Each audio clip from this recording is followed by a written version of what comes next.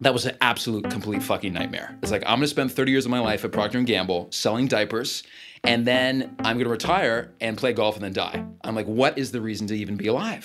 So I'm like, I'm having this existential kind of crisis on the first day at Procter and Gamble, and I'm like, is this really my dream? And then I meet this intern guy in the elevator, and I'm kind of doing like a stand-up shtick or whatever with him. He's like, you should go be an actor. And I'm like, you know what? He's fucking right. You are listening to The Escape Artist, the podcast that helps you to decide if, when, and how to quit your safe corporate career and discover your true calling in life. In each episode, I interview guests who have made that often terrifying, but usually liberating leap. Some of my guests have made it. Some have become incredibly famous. Some are very rich. And some of them aren't.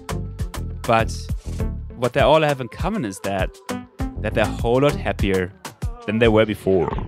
COVID-19 infection. Just go away. Please leave us alone. The first death from coronavirus here in the United States. Disease was now Coronavirus patients and staff now being tested. of the state's population by May. Disease with no Limit the spread of COVID-19. 500 people died. New Zealand and Australia are closing their Across borders the to world, the non-resident and coronavirus citizens to pandemic has protect now their killed nations. more than 10,000 people. In the times of the corona crisis, that intro you just listened to, it doesn't really feel right anymore. To give you some context, in the last 10 months, I've been interviewing guests who have left their corporate careers to find their passion. Actors, boxing gym owners, entrepreneurs, you name it. Is now the right time to be thinking about leaving our corporate jobs and finding meaning in what we do?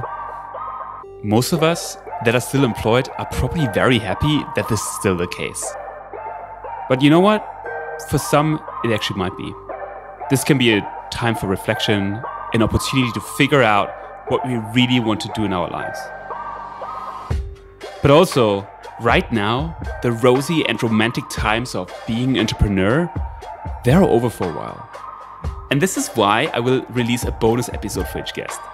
I will cover how they're dealing with the harsh reality of being alone in this time of crisis, how they're covering costs, the actions they're taking to survive, their hopes and their fears in times of corona. So let's get started.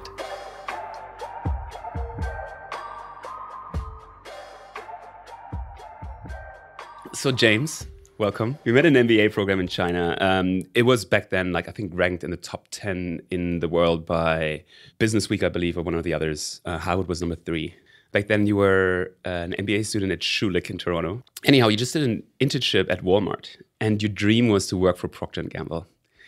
And then you got your MBA. You did get that job at Procter and Gamble. And then, though, you quit. And you quit and announced that you're moving to China to become a superstar. And I'm just curious, what happened? Boom. That's right. That's correct. On my first day at Procter and Gamble, so there was an intern there in the elevator. I was cracking some jokes with him, and he was like, you know what, man? You should be an actor. And I'm like, you know what? This guy's fucking right. And literally on that spot, I'm like, there's no way I'm staying here more than 2 years. I have to go be an actor. Because when I was in high school and an undergraduate degree, I took in some drama courses. I really loved acting, but I never thought it would be a full-time job. But that first day at Procter and Gamble— Wait. So you were in an elevator. Yeah. And had a random conversation with an intern. What happened in that elevator? So, so before that elevator ride, there was a speech given by a guy that was retiring from Procter and Gamble, and he had been there for 30 years. And he was giving this heartfelt kind of speech about like, what an amazing 30 years. I'm retiring. I'm going to play golf. And then, essentially I'm going to die. And the president of the company got up after he spoke, and he was like, thank you so much, Phil. We wish you a great retirement. Phil walked out, and then he's like, Brenda is taking Phil's spot. Brenda, come say hello to everybody, right? It's just like, he's gone. Who cares? Like, next person up, right? And to me, that was an absolute, complete fucking nightmare. It's like, I'm going to spend 30 years of my life at Procter and Gamble selling diapers, and then I'm going to retire and play golf and then die. I'm like, what is the reason to even be alive? So I'm like, I'm having this existential kind of crisis on the first day at Procter and Gamble, and I'm like, is this really my dream? And then I meet this intern guy in the elevator, and I'm kind of doing like a stand-up shtick or whatever with him. He's like, you should go be an actor. And I'm like, you know what? He's fucking right. He's absolutely fucking right. So that's kind of what led to that moment. does this intern? Yeah. Do you know his name? Abanov. Yeah. Does he know he changed your life? I don't think so. No. Do you want to say something to Abhinav? He might be listening. Abhinav, my first child is going to be named Jesus Christ after Jesus Christ, but my second child will be named Abhinav in his honor. And then 1.5 years went away. You did your job, and then you decided to do it. What happened during that time? Did you get more anxious? Did you meet more interns? Well, I thought, you know what, the infamous P&G marketing training in Cincinnati happened, I think, about 8 months into the job. And I'm like, you know what, I'll stay at least till then. I'll do the training and then I'll leave. But then after I got through the training, I was like, you know what, I still have some things, some more things to learn here. I want to save some more money before I go to go be an actor. And so I ended up staying like 1.5 years. But by that point, I decided where I want to go. I'd saved enough money and I felt like it was time. It was time at that point. So I didn't know that I was going to go to China. At first, I thought I'll probably go to Los Angeles. But after thinking more about China, because I met you in China, right? Yes. So I had done 2 summer internships over there, doing like one during my undergrad, one during my MBA. And I'm like, fuck, why not go be an actor in China? Because the entertainment market, just looking at the numbers over there, was growing immensely. And it was only a matter of time before, it exceeded North America as the biggest entertainment market in the world.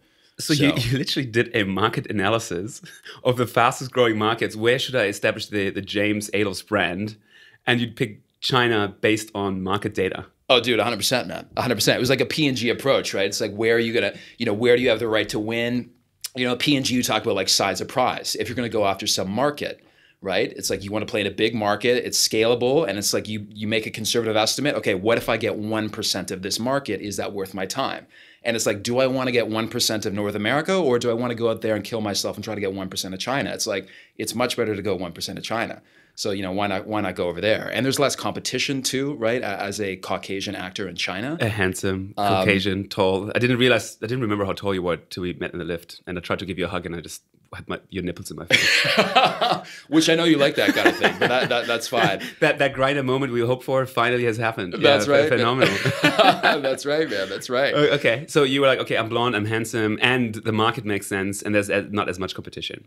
100%. 100%. And you, for the listeners, you speak fluent Mandarin? Or did you speak fluent Mandarin at the time? I do now. At the time that I met you, I could speak some. It was semi-functional. But when I got back over to China to be an actor, I found out very quickly it was not nearly good enough. Like, I was going into auditions and I was just failing like flat on my face, because you need really high-level language to be able to act like a scene. So it took me about 1.5 years to get my language abilities up to par, where I could actually start landing roles in that marketplace. So you went there and you realized, oh my God, my Chinese is not as good. My Mandarin is not as good. I gotta practice. How did you learn it?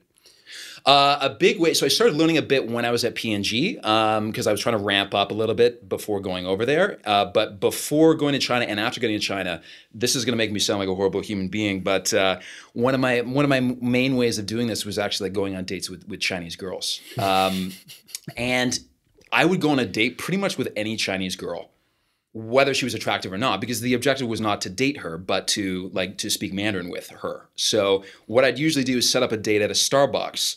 And then, at that time I was saving money for going to be an entrepreneur, pursue my dreams in China. So what I would do is I'd show up on purpose 5 to 10 minutes late to the date so that they would buy their own drink.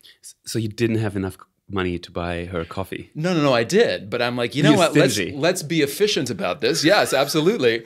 So I'd show up 5 to 10 minutes late. Generally, they would buy their own drink, and then I'd sit down and we would have, a nice time, and we'd chat in Mandarin. And at first, like, my Mandarin was not great, but that really, really fucking helped. So I did that a lot. I probably went on hundreds of dates like that. I mean, honestly, if I met someone that was, nice and intelligent and stuff like that, for sure, I'd be willing to date them. But there was definitely an ulterior motive. So I imagine there are all these girls out there. They're like, oh yeah, James, he's famous. Yeah. I wonder if I want to date. And now they realize, actually, I was just a free language class, and he didn't even buy me a coffee. Oh my God, I did buy a few. I mean, looking back, am I proud of that behavior? No, but at the time, I'm like, you know what? You got to do, like, don't be naive about this shit. If you want to go do something like be an entrepreneur, it is extremely, extremely fucking difficult, and it's a jungle out there. So you got to do some things. I mean, I wasn't breaking any hearts, right? I wasn't. Yeah, you weren't. I wasn't doing anything illegal. well, you know, I wasn't giving them long-lasting PTSD from what I was doing, so whatever. But honestly, the biggest thing that helped, though, I think, other than that, was once I got to China, I hired a one-on-one tutor who I worked with probably 6 days a week for about 6 months, and that really supercharged the learning process. How many hours? Probably 3 hours a day, 3 to 4 hours a day, okay. And then the rest was self-study. And actually, so the way how I learned English was I had a decent teacher early on, but I was a lazy student. But then I lived in Norway for my first year. And what frustrated me is that, so I'm slightly funny, right? I'm German and I come with like a handicap in humor, but I just couldn't crack any jokes like on the spot, right? And so I kind of was frustrated that my English wasn't witty enough. And so what I did is I actually just burned through TV series. I would Scrubs in English with subtitles. And then a word comes up like shrink. I'm like, oh, I know shrink, it means shrinking, but it doesn't mean, I didn't know it meant somebody who, you know, takes care of your mental issues. Yes. So I would pause it, write it down, and then actually learn those words this way. And so I was highly entertained watching Scrubs, which I love, and then The Simpsons and Prison Break, and it goes on and on and on, right? Unfortunately, in porn, there's not enough dialogue, so, so that didn't really help. Yeah. And yeah, so I watched it, and it was actually enjoyable. And so for you, you actually took those dates, you met interesting women, or in general, didn't even have to buy them coffee and learn English. This is a brilliant approach, and I absolutely love it. And very, very nice. Okay, so so in this lead-up period, right, the dream was looming, but when did you really make the decision? When were you like, okay, now I'm moving to China, now I'm going to be doing it? It was probably after the like marketing training at P&G in Cincinnati, and then part of it was related to money. Like I felt I have enough money to survive for at least a year if I had zero income. That was a big part of it. And also one of my other objectives at that time is I lined up a scholarship to a very good university in Beijing where they paid you, you know, part of your living expenses. So I felt like that was also a kind of financial help to, you know, pursuing my entrepreneurial ideas over there. So that took a little while to get that lined up.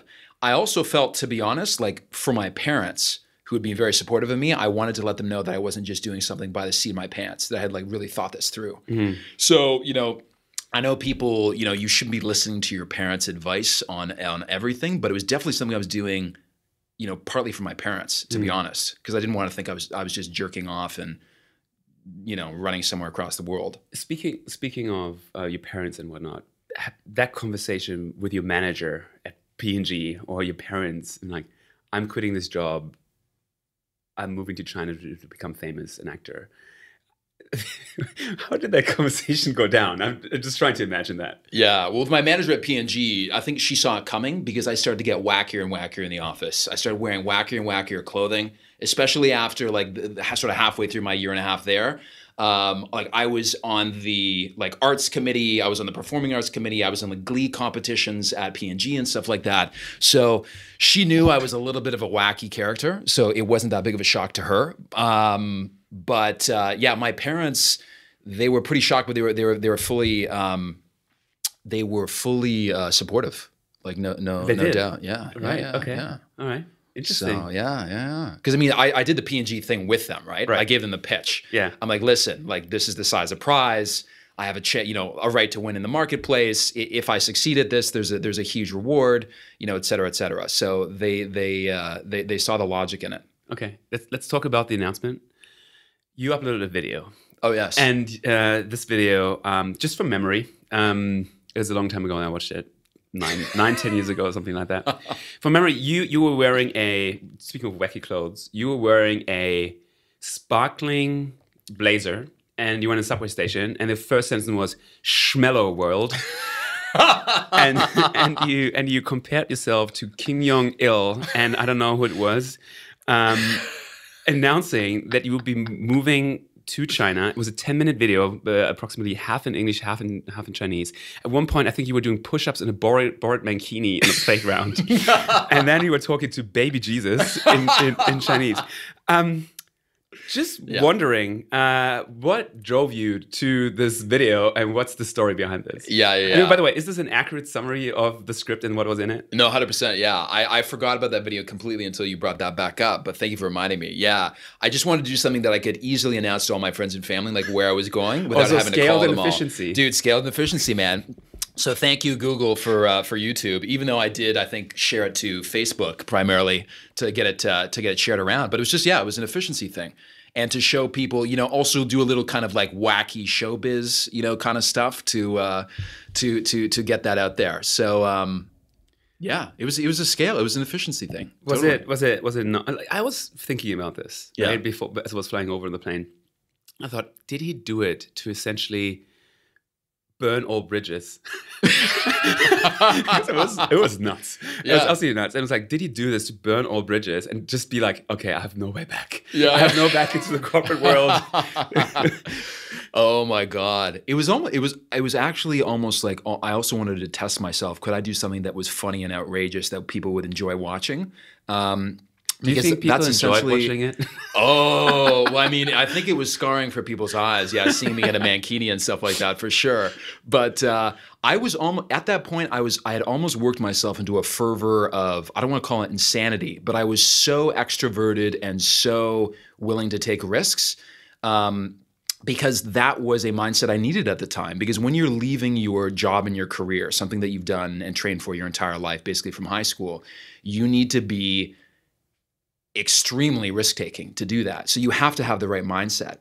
So I was almost like on a daily basis for basically, you know, 6 months, pumping myself up into that space. And I was doing things like I was going out. Push-ups and bikinis on playgrounds. What's it? Yeah. No, totally. But I really got big into like hitting on girls in public at that time. I was like, you know, how can I, like to me at that time, one of the big things in my life that gave me a lot of, this sort of ease this anxiety about going to do a huge change in my life was, can I find a wonderful woman to be with? And when I did, like that gave me a lot of pleasure and reduced my anxiety. So meeting girls. So how public are we talking? Like, were you putting yourself to the test? So I would like in the subway, I would go to shopping malls and like go to the food court, and I would just literally stand there for like maybe an hour, 2 hours, and hit on maybe like 50 girls. 50. Yeah, and maybe get, you know, 15 or 20 phone numbers. And it was so, this sounds insane, right? But yes. It was almost like a test by fire for the kind of thing that I was going to do. Because as an actor, you walk into auditions and literally 95% of the auditions you do or higher, you get rejected. So putting yourself in that kind of mindset, I think, is really important. And I don't know fully why I was doing it, but it felt good, and it kept me in the right mindset to do that kind of stuff. Like now, that kind of thing, I was fucking crazy back then, but it allowed me to go do what I needed to do to pursue my entrepreneurial goals.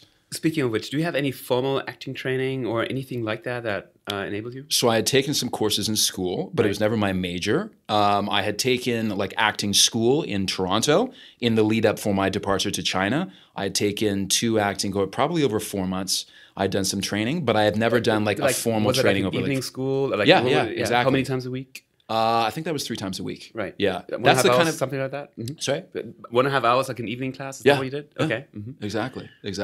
It's the kind of stuff that like most actors, they have acting coaches and acting schools that they do almost constantly. Like even in between gigs, even when they're like an established actor, to just keep your craft kind of honed. So yeah. Right. Okay. So women, free acting classes, free Chinese classes. Yeah. Wow, that's a very interesting approach. Yeah. You combine your passion with your other passion, and don't even buy them a coffee. 100%. Phenomenal. Okay, so in that lead up, okay, you were putting yourself into the malls, and that was your preparation. 100%. Yeah, I would even do things like I would go into a mall, and on the bottom level, like there would be 5 levels stacked on top of each other with like, you know, an atrium you could look down. I would lie down on the floor in the mall and just look up at the ceiling, and I'd set my timer for like 5 minutes. I'd just lie there on the floor, and people would walk by and look down at you and be like, what the fuck is this guy doing?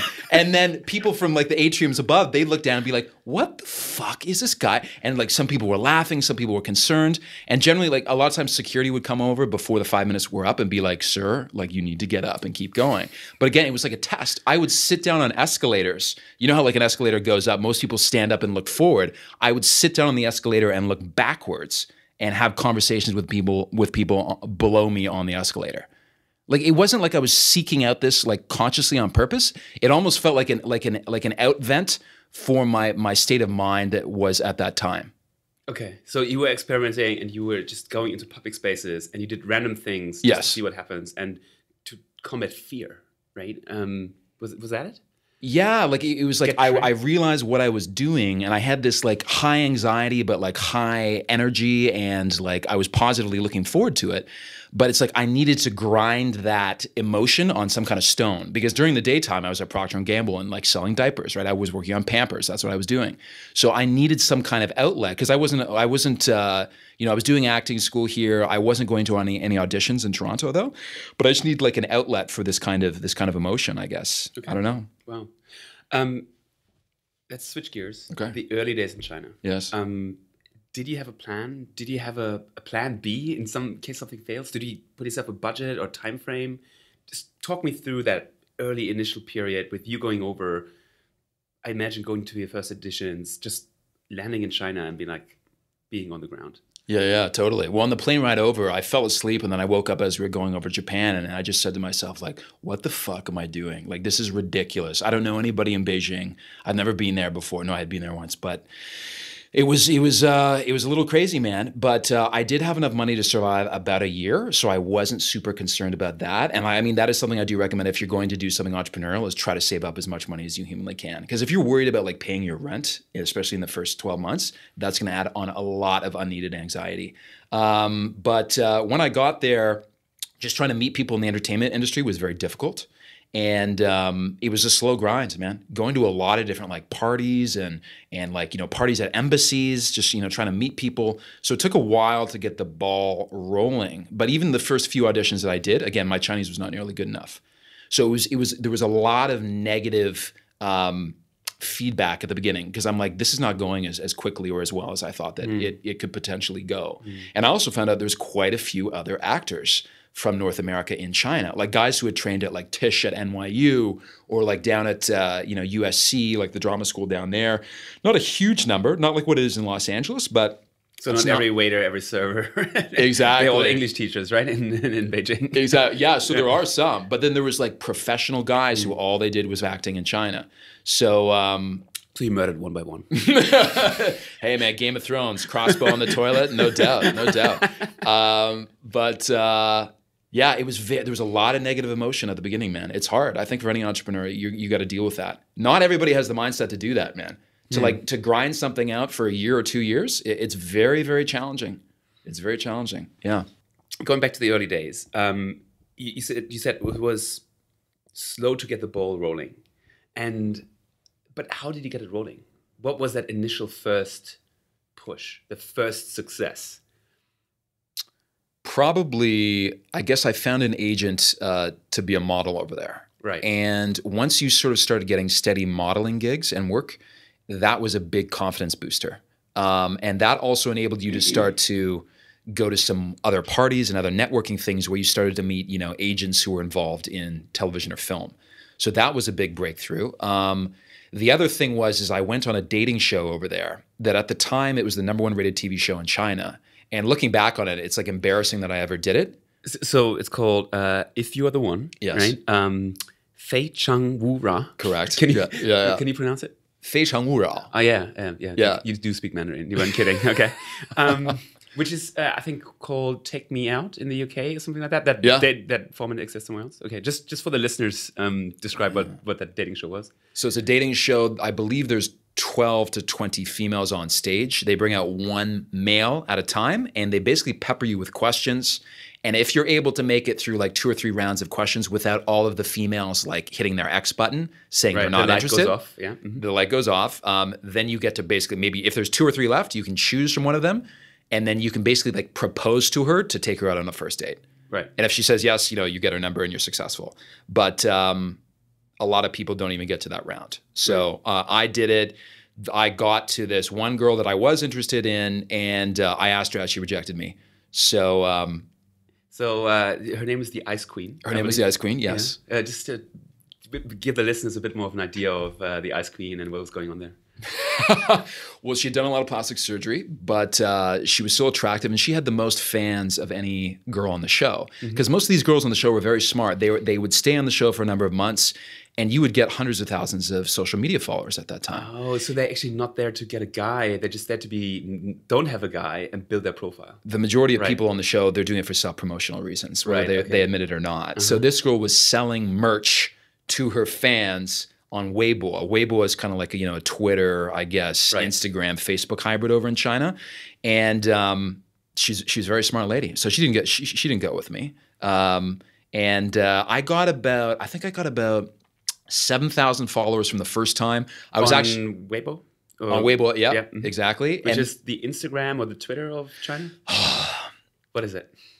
It's more of a Twitter, but it's the only platform that's public in terms of you can follow other people, because WeChat, which is probably the more important platform over there, it's like Facebook Messenger. Right. So you're only chatting with people you have direct links with that you've added. So it's really the only platform where it's like on Instagram and on Twitter you can follow other individuals publicly. Okay. And it's not just your mom was watching, but actually I think 50 million people watch that show in China, right? It's their massive. average viewership is like 50 million people. Right. It's a lot. So I went on a second time. I got about 5,000 more followers because I failed the first time. But every year they've got a redemption episode where they invite back like the 5 most popular failed suitors from the past year. So I got voted onto that by like the fans, and then I did it, and then I was successful the second time. And so what you did was you went down on one knee, right, in front of her. Oh, this is the first time. The first time, yeah, in front of the ice cream. Yes. People's hearts were stopping. Yeah. And you asked her out. Yes. And she said. And she said no. She said no. She said no. Yeah. Because you're too young. Yeah, she said it was because I was too young. But I mean, nobody on the show had ever like knelt down. But I was like, do something ridiculous, like you're proposing for marriage instead of just asking her out. And my father and my sister had also flown over. So I linked up some story that was like, my father and my sister know that I like you so much, et cetera, et cetera. I said some, very kind of romantic thing. She actually started crying, but then she rejected me. So, She started crying, but she said, what did you say to her that she started crying? I don't know. It was something about like, I want to let you know that I'm serious. So I had my family fly over here to be in the audience with you. And I think she was really, really moved by that. Okay. So, all right. So she said no, but that was the first show you were on. And that was the launch pad for what? For exposure, and then having like agents and producers reach out to me proactively on social media in China.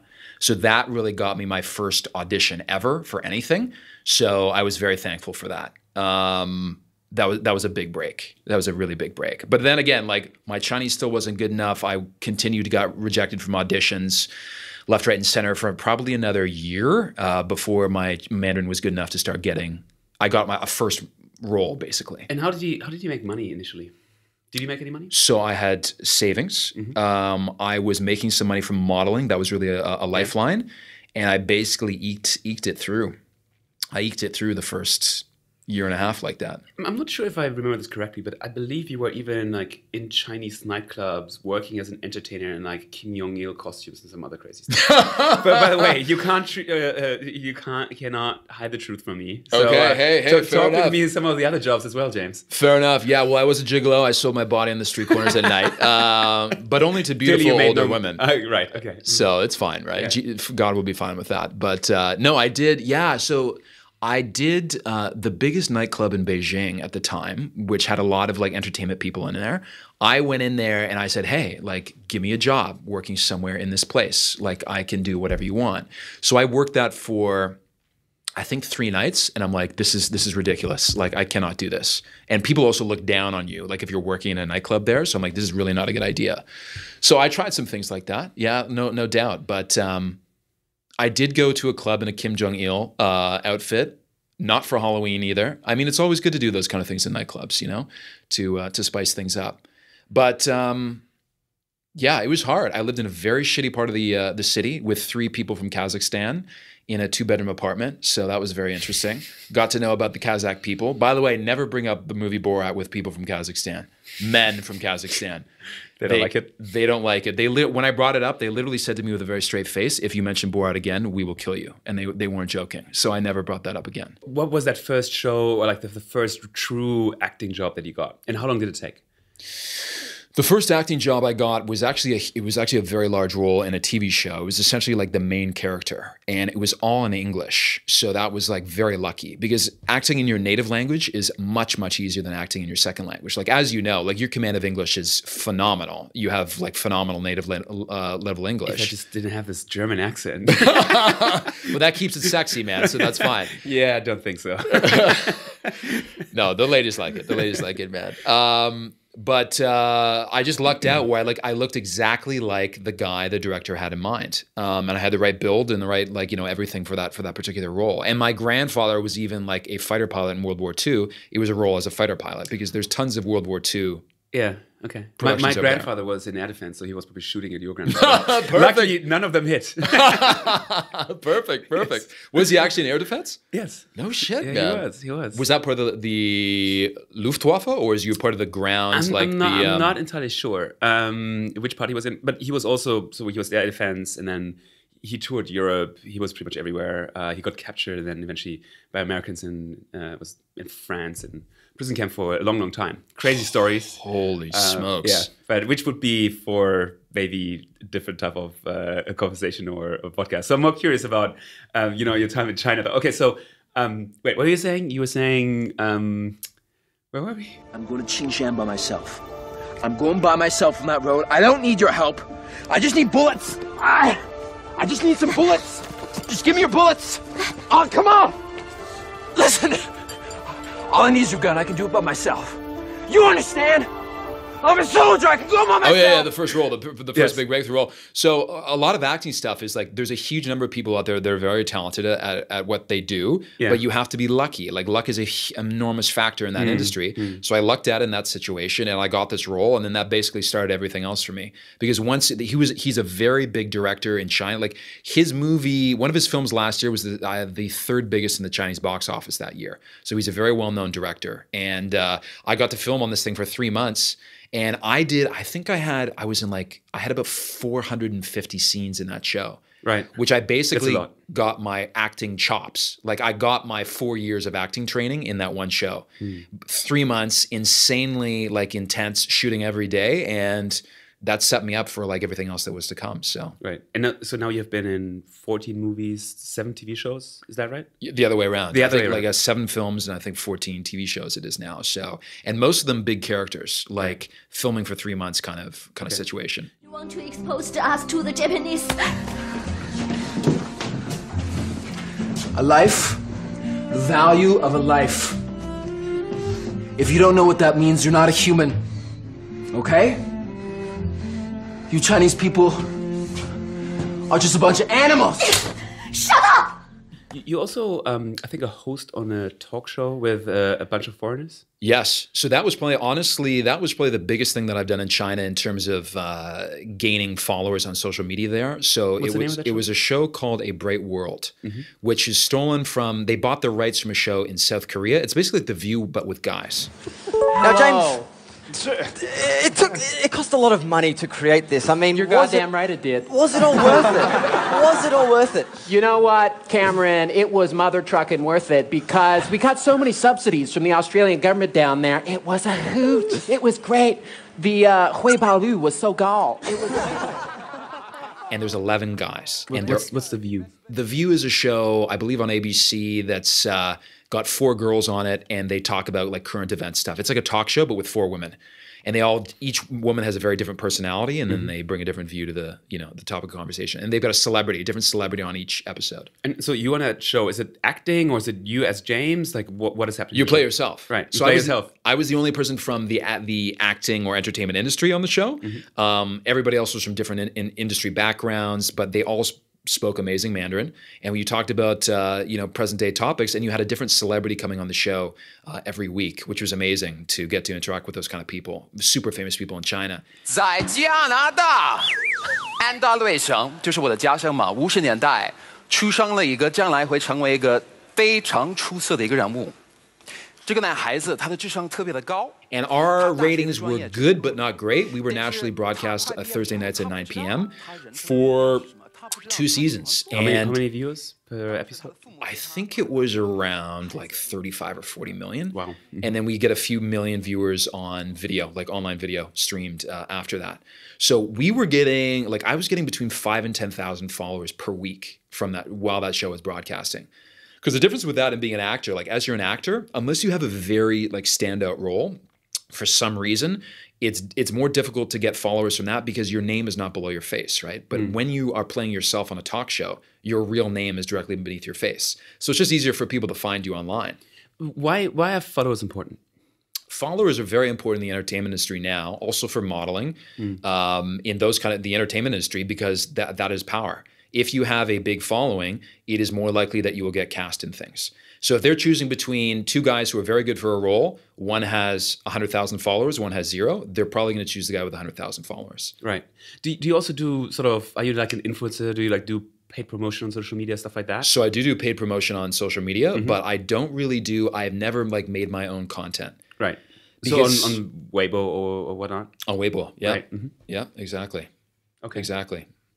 So the first movie, that series, the 3 months, did that pay you well? Did that give you like a bit of a longer survival time? Oh yeah, 100%. Yeah, My okay. first like real injection of cash over there. And it broadcast, I think about a year and a half later on Chinese TV. It actually broadcast just as my talk show was going to air. So they were both airing at the same time. Wow. So it was pretty, it was like a double whammy, man. It was pretty fucking crazy. Like taping this talk show, man, we would have girls like at the train stations and at the airports waiting for us to arrive where we were filming. Like it was like outside of our hotels, just like waiting with flowers for us and stuff like that. It was very, very bizarre experiencing that kind of thing. I want to talk with you about transformation. As in, you were initially, I think, experimenting with different personalities. At one point, you dyed your hair white. You gave yourself the name Bai Chan Chan, something like that, which means white lightning or thunder, something like that. And then you dyed your hair black and you almost look Chinese. I think you changed your name to something else. Is that right? Talk me through, give a bit of context to the listeners on what was happening in your head. Was it yet another mall thing where you're hitting on girls? Like what was the purpose? What was driving you there? Yeah. So it was in the same period where I was in this mindset of you have to be maniacally not aggressive, but open to taking risks on things. So I did dye my hair white. What my inspiration, it was part of a peacocking phase, which, by the way, you fucking started, my friend. I don't know if you remember this, but ladies and gentlemen, listeners, Alex Nick, I was in we were in Shanghai, and he got this shiny metallic silver jacket made. And it was fucking amazing because we were at some like party or something and everybody was coming up to him being like, wow, where did you get that jacket? It was custom tailored. Yes. It cost me a fortune, $18. I got it at a small little market in, like all those, fabric mall stores where you can get shirt mates and whatnot. And I chose a fabric and, I got a few jackets made, blazers. And one of them was like, you know what? Gonna go for silver, and you got the gold one then. Yes. I got the silver and the gold one. Both. Yeah, because I was like, listen, if this many people come up to Alex when he got the silver one, imagine how many people would come up if you had the gold one as well. Which one was better? Which one gave you more attention? So I found the gold was a little bit too feminine. The silver hit the right spot between flashy but also still masculine. So I rocked that one quite a bit. Right. But that started me doing other things, man. Like I started wearing like green pants to the office. I started wearing like purple shirts. I dyed my hair fucking white. You were wearing also purple or blue shoes, I think. Like that was still a bit P&G, right? Yeah. So at P&G, I had blue custom Nikes with Bai on one shoe and Shan Shan on the other, which at that time was my Chinese name, right? Because that was going to be like my stage name in China, right? Bai Shan Shan. Bai Shan Shan, White Lightning, man. Which I later found out actually doesn't, because I did this from a Chinese dictionary. It's actually more like, it literally means bling bling. It doesn't mean white lightning, which is not actually bad either. It doesn't, but I mean, the thing is, in Chinese, it's not like a gangster thing, or like an urban hip hop thing. It's actually like how you describe like a diamond or a sequence. Like it's a highly feminine thing. So like when I went onto that dating show and I said my name was Bai Shan Shan, people like the audience was like, this person is ridiculous. Like, not that White Lightning was any less ridiculous. or like ridiculous. And I mean, is it a homophobic culture? What was going on? It's a relatively homophobic culture. But I mean, if you're going on a dating show trying to attract heterosexual women and your name is Bling Bling, it doesn't score you a lot of points in the right direction. Right. So I didn't know that. But then eventually, like, I had enough people come up to me to say, Bling Bling it means Bling Bling, not White Lightning. I'm like, okay, I'm gonna need to change this name. But when did you dye your hair white? So I dyed it before I went, because along the vein that you got me along of peacocking, I found like peacocking was very successful because it makes you stand out and people want to talk to you. Like, it's just peacocking for what? Peacocking for socializing. Right. Like with girls or just with people in general. Like when you wear a silver jacket to a party, even like heterosexual men who you don't know is like, bro, like, sweet jacket, man. You know, like, where'd you get it? It's like, why wear a brown jacket when you can wear a fucking silver metallic jacket? Of course you're gonna do that. And I was in that expansionary social network mindset, right? So I'm like, this is great. At the time, it still is, there's this guy named Anderson Cooper, who is a host on CNN. And the big thing about him is he has like silver hair. At the time, he was only, I think, about 40 years old. He's also funny and a fantastic comedian. I watched him in New York a couple of weeks ago. Did he really? No way. Yeah, phenomenal. There you go, man. Yeah, no, I didn't know he was that funny of a guy, but great. So I think it's him. Maybe I'm mixing him up with another guy that looks like him. I'm bad at famous people, so that's fine. It could be the same guy, but he was known, again, the peacocking thing. I'm like, wait a minute, if Anderson Cooper, like, all these girls love Anderson Cooper, even though he's a gay man, because he's got silver hair at 40. What if I'm a 25-year-old man and I've got silver hair? That's even crazier. Yeah. That's even higher on the peacock level. So that's literally why I did it. So I was rocking that hair for probably 2 months, I think. And how did that go down?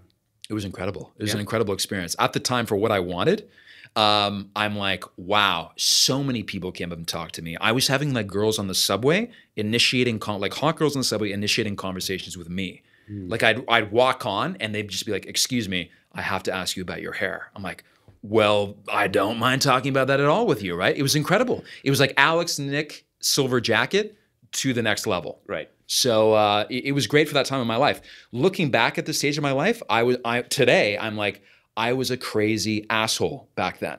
But it was exactly, I think, the kind of mindset I needed to go do what I needed to do at that time. How long did it last? And why did you change it? When was it like, this is enough peacocking? So auditioning as an actor for roles where a lot of the roles required you to be kind of like stoic, very highly masculine, like leading men kind of figures.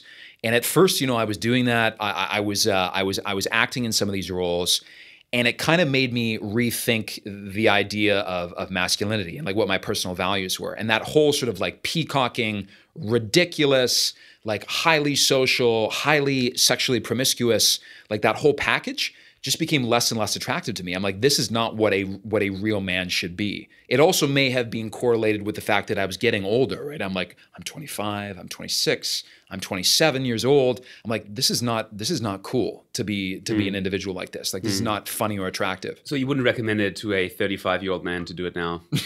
You know what? Honestly, go do it, man. If that's what you need or you want in your life, like go do it for sure. Look, I have a sequin blazer. I do. I mean, I've worn it once. It was like I was a host on a corporate event. But I'm waiting for the chance to wear it again. But I wouldn't wear it on the subway every day. That's fine. Okay, so that was enough. And then is that when you changed your hair black? Is that what happened? No, or that was peacocking? That was part of it. So I also had a role that needed black hair, and I dyed it. I'm like, this is fucking cool. Right. And a lot of Chinese people on the street, they didn't think I spoke Chinese, and they're like, this guy looks like, there's a very famous half Caucasian, half Chinese singer over there. And everyone's like, that guy looks like this guy, Fei Xiang. And I'm like, wow, they think I look like Fei Xiang? That's great. So I'm going to keep rocking the black hair. So I did that. He was like a dude, like a really masculine guy? Yeah, yeah, very well respected. But I fell out of love with that, like the peacocking stage. And not that being, you know, a man and being more feminine on the masculine feminine scale is a bad thing at all. I just felt that that wasn't me anymore, and I needed to transition out of that. Okay, wow, that's phenomenal. And I didn't know that so an intern changes your career. I bought a jacket, and it got you into a couple of years. I don't know how long you did it for. 3 or 4 years. Wow. Because of Alex Nick, man. Because of Alex Nick. Is there any other things that come to mind that's similar, where you like this one instant changed something in your life that you did? Yeah. On the television show, the talk show that we were doing, there was an episode on environmentalism. And they asked me to lead that show, like be basically the topic leader for the show. Because they knew I had done some work online as like an influencer with the World Wildlife Fund in China. So I did that. And in preparing for that show, I read a number of books like Naomi Klein's This Changes Everything about global warming. I read The Sixth Extinction by Elizabeth Kolbert. And it just blew me away. In that week of preparation, I'm like, the earth is dying. And we're not talking about this, and we're not acting with the urgency that is required for this. And that changed my whole entire fucking life. So that was not like a Alex Nick Blazer moment or a intern telling me I should be an actor moment, but it was absolutely like as transformational in my life for sure. And that got me even further away from the like being a wacko peacock extrovert. That has no cosmic significance. It also made me realize, because at the same time things were going very, very well. Like I was getting 5,000 to 10,000 new followers a week. And you have like these hot girls sending naked pictures of themselves to you on social media. That shit goes to your head, man. And like I was getting really good acting roles in China and I had a really fucking sweet apartment in Beijing. And I had like 45 suits and like 20 pairs of shoes. And then I found out about all this environmental shit. And I'm like. And by the way, like on the suits, I remember you had another phase where every day you would wear a different color of a blazer with a different t-shirt. Yes. That was still the peacocking phase? That was the peacocking phase, right, yes, okay. yes. Which is not sustainable, so going back to the topic. Okay, so you realized, hey, I'm this bling guy, and I'm taking off this planet. It's going to my head. Let's be a bit more grounded. Is that what happened? Yes, I mean, I had already transitioned out of the peacock phase into a kind of like an old school Hollywood phase at that point. Like on the show, like I had already... You know, because in China, the idea of Hollywood is like Gary Cooper, like 1940s and 1950s Hollywood. Like they think men in Hollywood walk around in suits and ties and wear hats and drive like classic vintage cars. So I kind of, I morphed into that kind of persona, and that felt very masculine. That felt very correct for me as a 26, 27, 28, 29-year-old man. Right. But what got me, I think, out of that phase was the environmental thing, realizing, listen, there's something that's much bigger than myself out there. It's much more important than just, you know, focusing on you yourself and your career and that kind of stuff. And it scared the shit out of me. Like it's an existential problem. I'm like, I need to do something about this. It's much more important than gaining followers or being a celebrity. Wow. Okay, so today you were in this environmental phase. And something was happening in your head, and I remember you were really getting into working out, becoming fit. You filmed yourself eating bucket loads of chicken, and then you turned vegan, right? Yeah. And that was part of this? Yes, yeah, 100%. Because I mean, the vegan solution is like a silver bullet to many of these problems. So I am not vegan now. I was full vegan twice.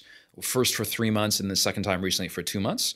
I still eat a lot of plant-based food, but I still do eat like eggs, and you know, I have meat and stuff like that occasionally, but I try to do it as little as possible. Okay. What type of eggs and meat do you eat? Like yourself, from my understanding, I do, you know, like the most expensive eggs at fucking Whole Foods, right? Like the $15 a crate, you know, eggs at Whole Foods, that kind of situation.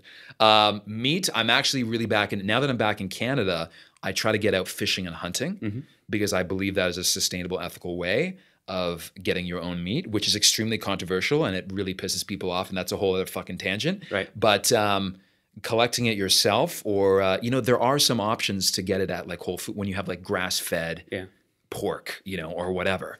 There is things that are still done in a relatively like humane way with animals, but it's just difficult because a lot of these solutions are not scalable to the entire world when you have 7.6 billion people. Okay, so you go and hunt your own meat?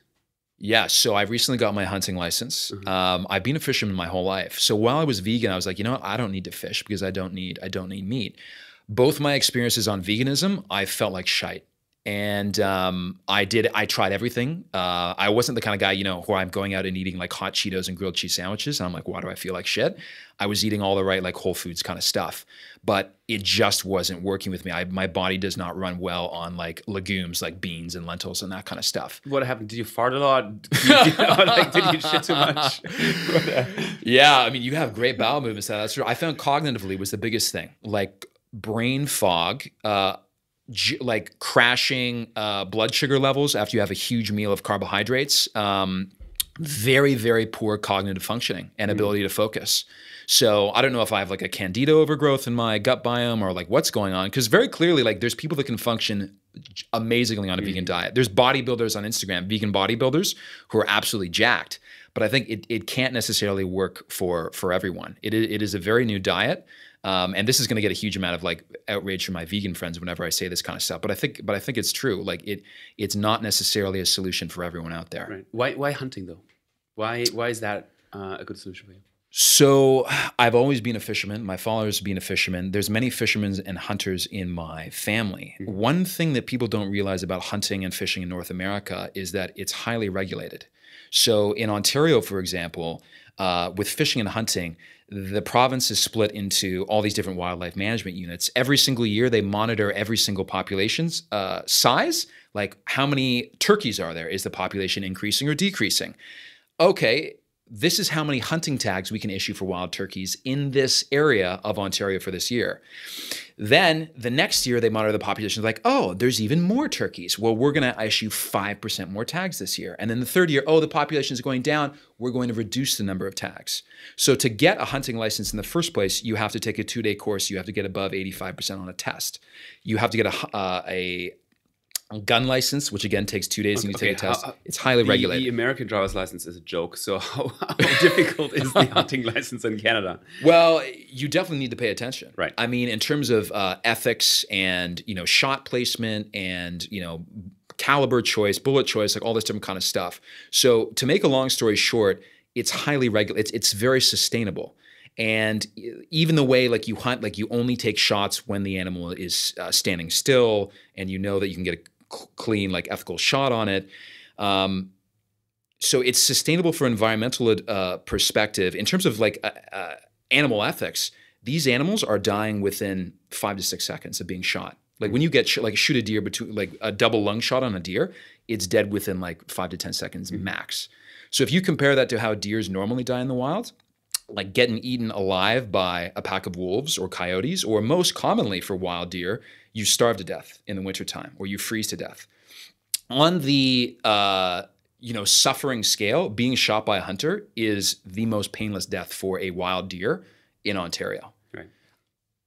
So then you shoot the deer, and then what happens? Then you butcher it. Right. You do it on site, get it home. How does I'm not a hunter. I have no idea. Okay. Yeah. Well, you gut it is the first step. Right. Then you will quarter it. If it's too big to pack out in quarters, then you have to further butcher it down to where you can fit pieces in your backpack. Out there? On site. That's a bloody mess, isn't it? It can be a bloody mess, yeah. Sometimes people might have like an ATV nearby where they can drive over, put it on the ATV, bring it back to your hunting camp, do something like that. But it is actually illegal to shoot an animal and not take its meat in the field. Because when you talk, I mean, there's bad actors in any community, right? But the vast majority of hunters that I know and you run into on social media, they do it for the meat. Like the idea of trophy hunting, like shooting an animal just for its antlers or something, that's very frowned upon in the general hunting community. Or like you can't just shoot a deer, cut off its head, and then leave the body to waste in the field. Like you will lose your hunting license permanently for doing something like that. But I mean, then the coyotes would eat it. That's not a bad outcome, is it? Though the coyotes would eat it, but then they want to discourage trophy hunting. They don't want people out there just shooting the animal for the antlers. Okay, all right. No, I'm sorry. I actually meant like in case you got it. Like I was just thinking like, what do you do with the remains? Like, do you take them with you, or like is that something that actually you would leave out for? So like the stomach and the intestines, which makes up the majority, or the lungs, which makes up the majority of the mass of the guts, that gets eaten within like 48 hours. Right. Yeah. It gets scavenged. Birds, coyotes, bears. And so you feel ethically it's better. Yeah. It's very interesting because, so I feel it's compared to eating animals for the industrial animal agriculture system, like the kind of meat that gets served at Walmart or at McDonald's. I think it's absolutely more ethical because these animals live outside a wild life their entire life, running around, enjoying all the wonders and the horrors of freedom. And then they come to a death that is much quicker than what a wild death would be. And then they get eaten by people who greatly appreciate that animal. The other side effect of that is that hunters are very invested in conservation because no hunter wants to see fewer animals on the landscape. So if you see the kind of organizations that are doing the majority of the funding and work to preserve wild animals on the landscape, it's actually hunting groups. So, for example, wild turkey, Atlantic salmon, elk were hunted to extinction back in the 1800s in Ontario. The groups that reintroduced those three species to Ontario within the last 15 years were all hunting groups, because those are groups who want to see these animals on the landscape. So it's kind of a weird thing, right? Because I think humans are like tool-using animals. We view things in the world as, do I use this or do I not use this? Like, do I love this or do I not love this? If nobody hunts and nobody cares about wild animals, nobody's invested in them necessarily in protecting them. And I know there's some wildlife photographers out there, right? I don't believe there's as many wildlife photographers as there are hunters, but there's nobody more invested in having as many wild animals on the landscape as fishermen and hunters are. So it's kind of this paradoxical thing. Right. And this is like something, you kind of got me into this. I believe there's a huge business opportunity in animal products or just food in general. Because the problem today is that you go into a restaurant and it says chicken, or it says 12 ounce of beef. Yeah. I don't really care about 12 ounce or 16 ounce, right? Like, I don't care about the quantity, I care about the quality. Yes. And if I would be given the chance, between meat A in a restaurant for X amount of money, or meat B, where I'm told this is where it grew up, it was fed, this is how it was treated in a sustainable way, or ethically, right? This is the space that it had. Especially with eggs, the one thing that actually you should know about is how many birds per hectare. Yeah, right? yeah. If I was given the choice and the information as a consumer, I wouldn't just choose chicken, but I would use chicken that comes from outside and costs double or 3 times. Yes, I can afford it. Not everybody can. So that's a sustainable bit. But I think it's sad that even we as people who could afford it and who want to be mindful, we can't really have it. But that gives an opportunity for entrepreneurs, right? And speaking of being an entrepreneur, so you're not just an actor, but you started your own coffee company. Correct, yes. Right? One Tree Coffee. One Tree Coffee, yeah. Okay. So it's organic coffee, fresh roasted. We roast it on Tuesdays and we ship it out to our customers within 24 hours. So it's very, very fresh. Like most of the time, Starbucks coffee, it's going to be a month to 2 months by the time you drink it, which is stale coffee. So it tastes like shite. But most people don't know any better. So anyways, we compete on quality and also sustainability. So our packaging is 100% compostable. The beans are organic. And we plant 1 tree per cup brewed, which I think is a pretty cool concept. Every time you drink a cup, we're planting a tree. So when did you get started with this? About a year ago, and the first 8 months we were actually running it under a land conservation model, and it was very difficult to grow our volumes. And like, for example, our social media ads were performing horribly because it's very difficult. I found it was very difficult to communicate to people, drink this coffee, conserve land. Because when you say conserve land, people don't know what that means. It's very difficult to dimensionalize that in the average consumer's mind. It's like conserve land. It's like where? What land? Why are you conserving land? Right? Like how much land is it? It's very difficult to communicate that in a 30-second or 15-second video. Versus we create something new, we plant a tree, and you understand that in your head what's happening. When you say plant a tree to somebody, people understand immediately that that's a good thing. Like you need to do zero explanation with that. So so far that's been going much better. Our social media ads have been performing much better with the tree model.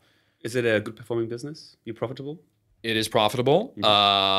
It is not to a point where I can like do it as a full-time job yet.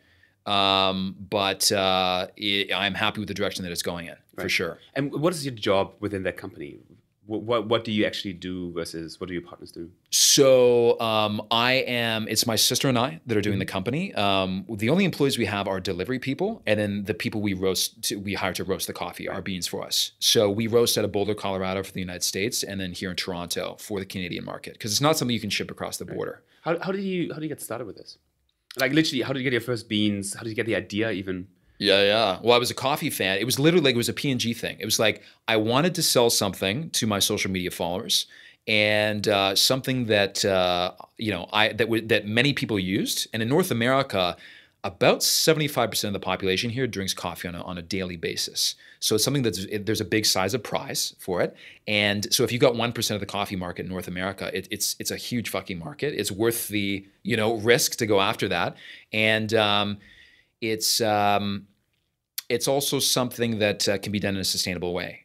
So I thought it would be a good vehicle to drive funds for an environmental cause, which at first was land conservation, but now it's planting trees. How many followers do you have in China versus here? So in China, I've got about 360,000 on Weibo. On Instagram, I've got 36,000. But of that 36,000, there's only 10,000 in the United States, 5,000 are in Canada. Okay. So it's really only like 15,000 because I'm only doing the coffee in North America right now. And is that big enough though to actually start a business of?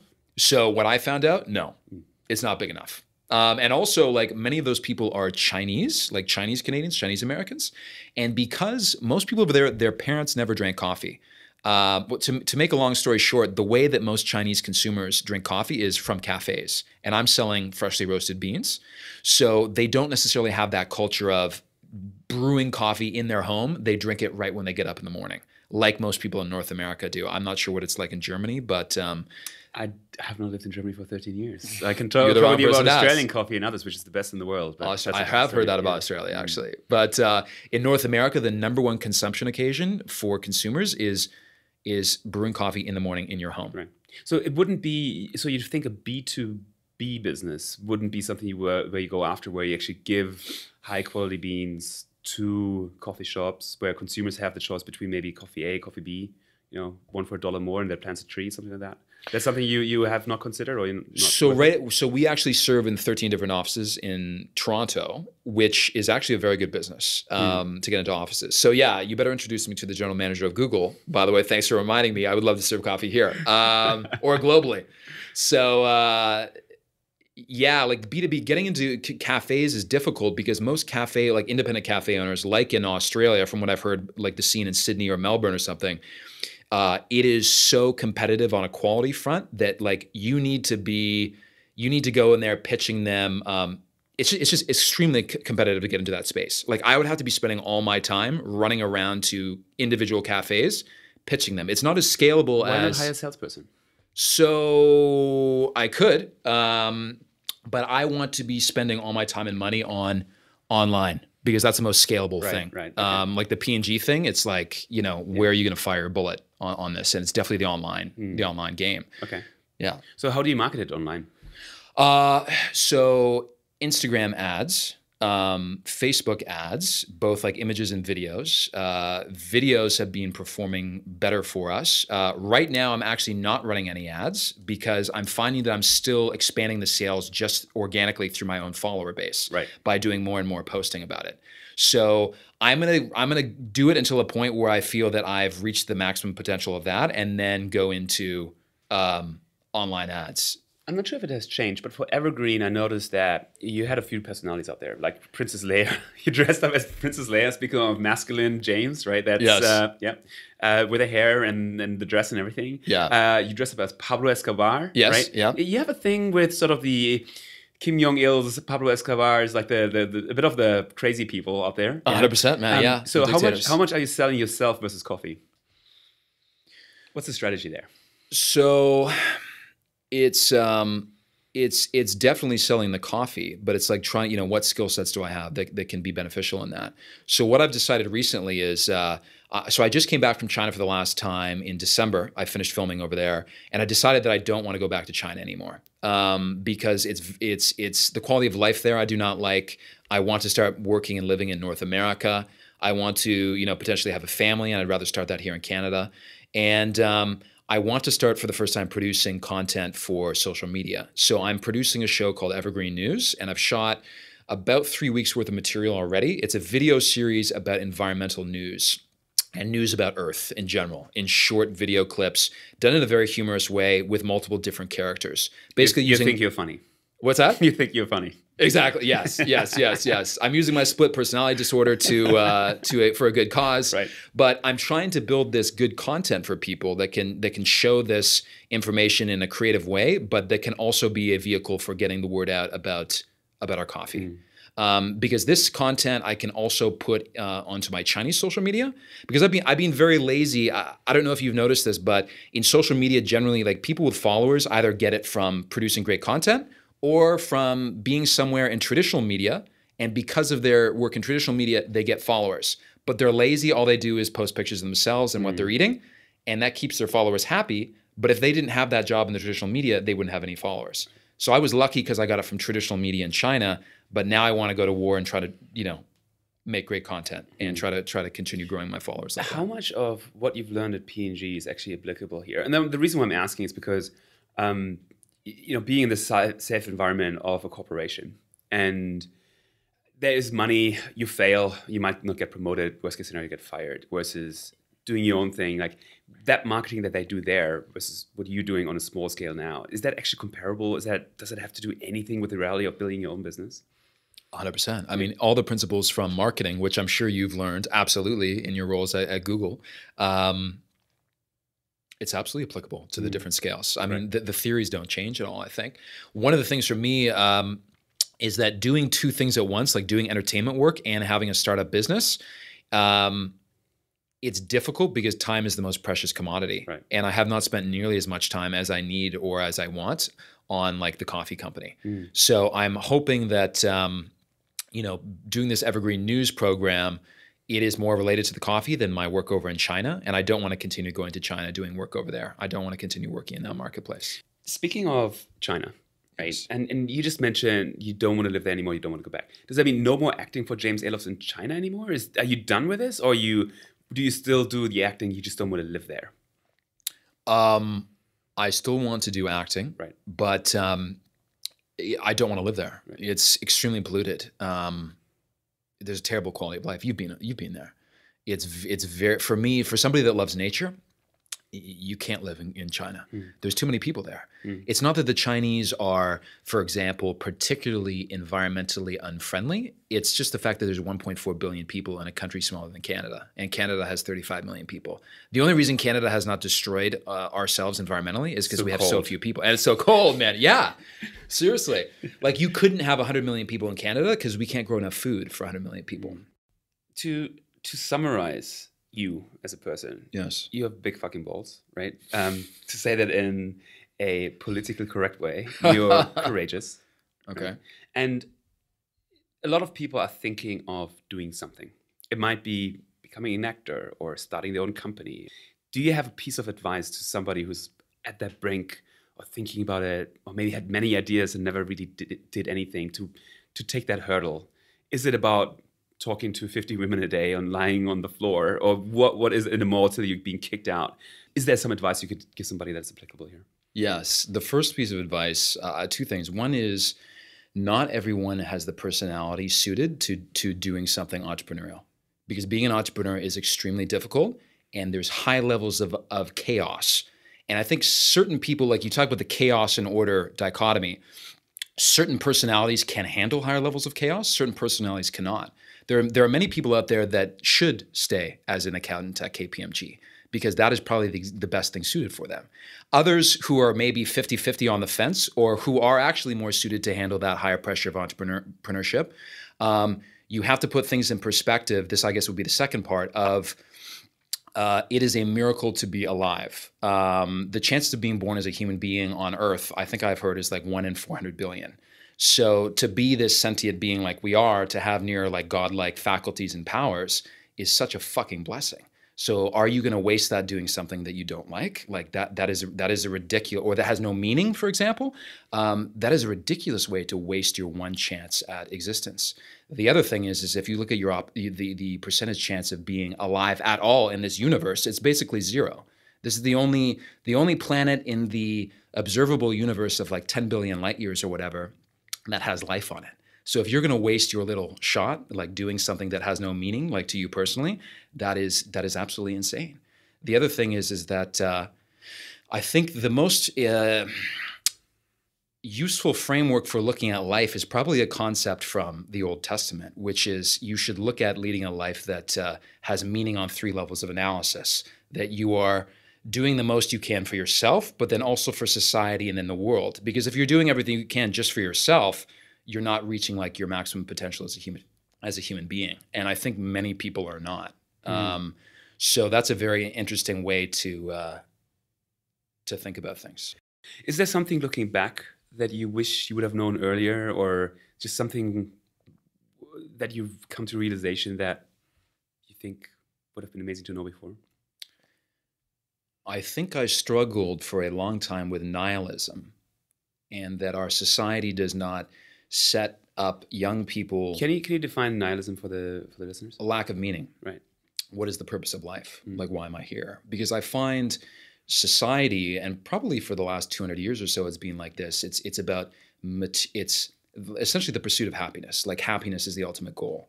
And that's how I lived my life for a long time. And it wasn't until I discovered these environmental problems, I was like, wow, like happiness is such a hollow, fleeting, and suicidal goal for a species to have at a global scale. Because essentially it's hedonism. It's like the pursuit of pleasure, which is fleeting. Like, I mean, pleasure and happiness, it's a fleeting biochemical mind state, right? I think Yuval Harari talks about this in Sapiens, like how ridiculous of a concept happiness is, right? But it's also suicidal because you look at the things that we're doing to pursue happiness at a global scale, it's causing all of this ecological destruction. We're pursuing luxury while destroying the things that we need. And the happiness and the luxuries that we're pursuing, they're fleeting. Like, I found, when I hit 250,000 like social media followers, I'm like, oh, that's cool. I'm like, I'm not going to feel good about myself until I hit 260 and like 270 and 280. And then eventually when I got up to like in the 300,000s, I'm like, I don't even fucking care about how many social media followers I have. I'm like, why don't I feel happy? Like, I'm getting to be with all these really hot chicks and I'm making money and I'm getting all these social media followers. Like, why aren't I happy? I'm like, Jesus Lord, like, what's going on? Like, the formula is not working for me. And I guess once I found the environmental thing, I'm like, this is a cause that's greater than me. And if I work towards this, I feel good on my personal level. This is also good for the world. It has nothing really to do with happiness, but it gives my life meaning. And then that's the first time where I actually felt like I am content. Like, I'm not happy, but I am satisfied. And that gave a huge amount of reassurance to me. Like, okay, my life actually has meaning to go work on these environmental problems. But I think that if I had known that from the beginning, and again, I think this might be linked possibly to the retreat of many of our ancient religions in modern society. Like, science is just completely eradicated. I guess Nietzsche said, God is dead, right? We have killed God. With science, essentially, we have lost many of these ancient moralities that are actually very useful as a instruction manual for how to be a human being. So I wish I had known that earlier on about meaning and nihilism, because I struggled with that for I would have lived my entire life differently from day one if I had known that or been taught that. So it's about purpose. Purpose.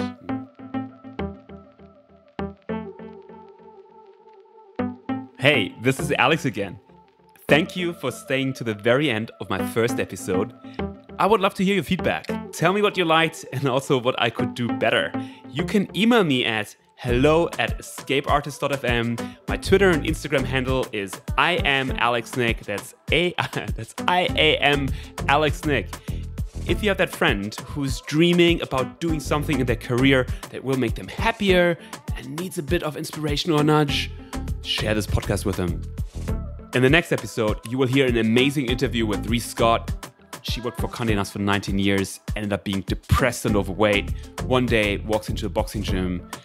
The trainer essentially looks at her and tells her to fuck off.